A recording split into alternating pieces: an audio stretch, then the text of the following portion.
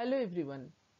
My today's point of discussion is it's a series I'm starting from today, that is the disorders of blood coagulation. In this topic we will discuss different types of disorders that are associated with the blood coagulation process. And this is part 1. Now, what is disorders of blood coagulation?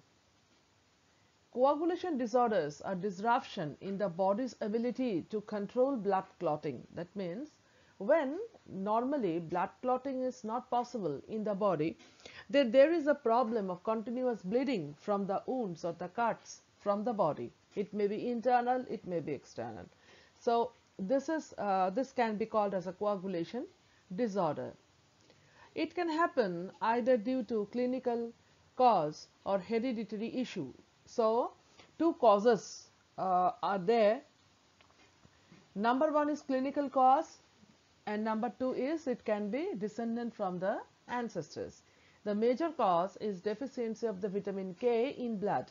We all know that vitamin K is a very important factor for the uh, proper formation, proper maturation of the platelet, as well as proper activation of the platelets, and it helps in the process of the blood coagulation too. Coagulation disorders can result in either a hemorrhage or thrombosis. So two results can come from the coagulation disorder, that a person can suffer from hemorrhage or can suffer from the thrombosis. Now there are two terms, hemorrhage and thrombosis. Now, what is hemorrhage? Too little clotting that causes an increased risk of bleeding. That means when from an wound or cut there is a continuous bleeding, and there is a very lower frequency or very less amount of time is taken for continuous bleeding, and long time is taken for the coagulation. That is called hemorrhage. Now, what is thrombosis? It's too much clotting that causes the blood clots to obstruct the blood flow. That means it is not comes under the scheduled coagulation time of the body. Before the coagulation time, the blood clots within the main blood vessels, and this is called the thrombosis. Now we will see the classification of disorders of blood coagulation.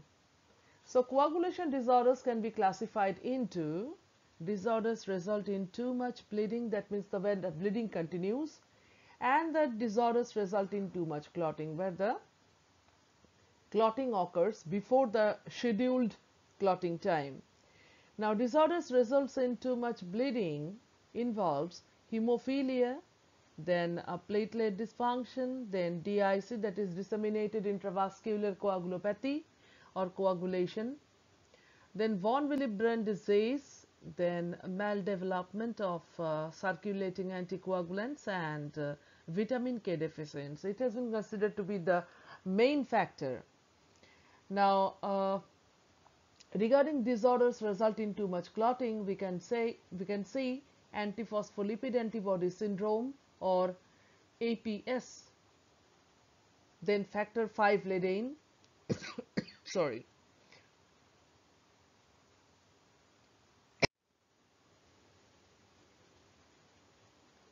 then proteinase deficiency, then protein C deficiency, and antithrombin 3 deficiency. Now our today's topic of discussion is antiphospholipid antibody syndrome. Let's go to the tutorial. Before that, if you are new to my channel, don't forget to subscribe my channel, like and share my videos, and get notified by subscribing it, and get the daily update of or the daily uploaded new educational videos in my channel. Now, what is antiphospholipid antibody syndrome or APS? It is an autoimmune hypercoagulable state. Hypercoagulable means where the blood coagulates before the scheduled clotting time, caused by antiphospholipid antibodies. APS causes blood clots in arteries and veins. So there are two main target part of our body of this antibodies, that are the arteries and the vein. It also provokes pregnancy-related complications like stillbirth, miscarriage, preterm delivery, and severe preeclampsia. So these are the pregnancy-related complications which can be done by this antiphospholipid antibodies. It is also termed as Hughes syndrome. So it is the synonym of APS.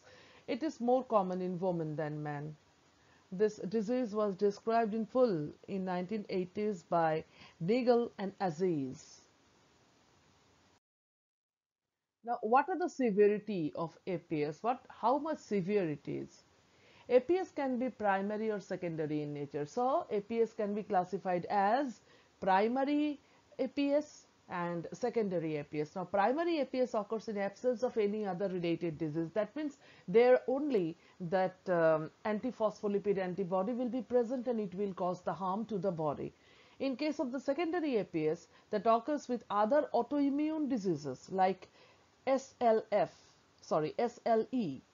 Now, what is the full form of SLE? That is the systemic lupus erythematosus. In rare cases, APS leads to rapid organ failure due to generalized thrombosis. That means in this severe case or this rare cases, this blood clots occurs in the not only in the arteries and veins and in the main organs also, which causes the organ failure. This is termed as CAPS or CAPS or the catastrophic antiphospholipid syndrome or assertion syndrome. It is associated with a high risk of death. It's natural that when the organ fails or the functions of the organ stops, then automatically a part of the body is non-functional in nature and gradually the total body collapses. So now it's the time to test yourself. All the questions are given here with the answers in the video. Hope you have understood this part, and it's not yet over. We have still to study the treatment, the signs and symptoms of the APS, which will be covered in the next video. So thank you for your patient listening, and it will continue to part 2, where we will complete the APS and we will start some new one. Keep in touch. So long. Bye bye.